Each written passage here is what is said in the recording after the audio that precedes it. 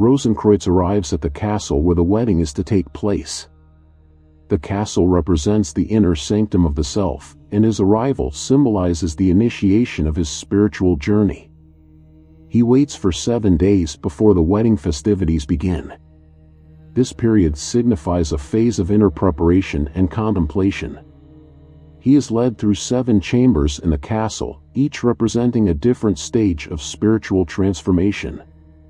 These chambers are filled with symbolic challenges and experiences that correspond to alchemical processes like purification, dissolution, and coagulation. Rosenkreutz witnesses the transformation of the king and queen, who are symbolic of the alchemical marriage of opposites, male and female, spirit and matter. This represents the union of the soul with the divine, a central theme in spiritual alchemy.